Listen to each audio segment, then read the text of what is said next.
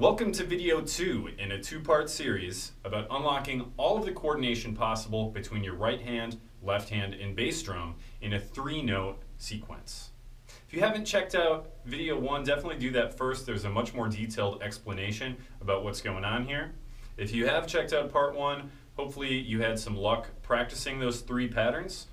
Because we're talking about unlocking literally every possible combination between your hands and foot, it's definitely worth practicing. Same format as part 1, except my notation will change. I'm going to start with 16th notes, then move to 16th note triplets, and then 32nd notes, because the track is a little slower. My intention is only to show examples of how these patterns sound moved around the kit.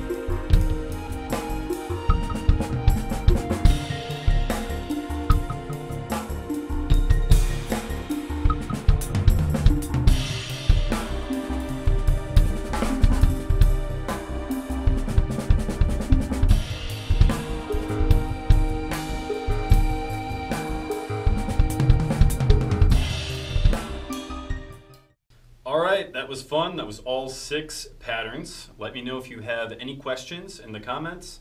Thanks for checking it out. We'll see you next time.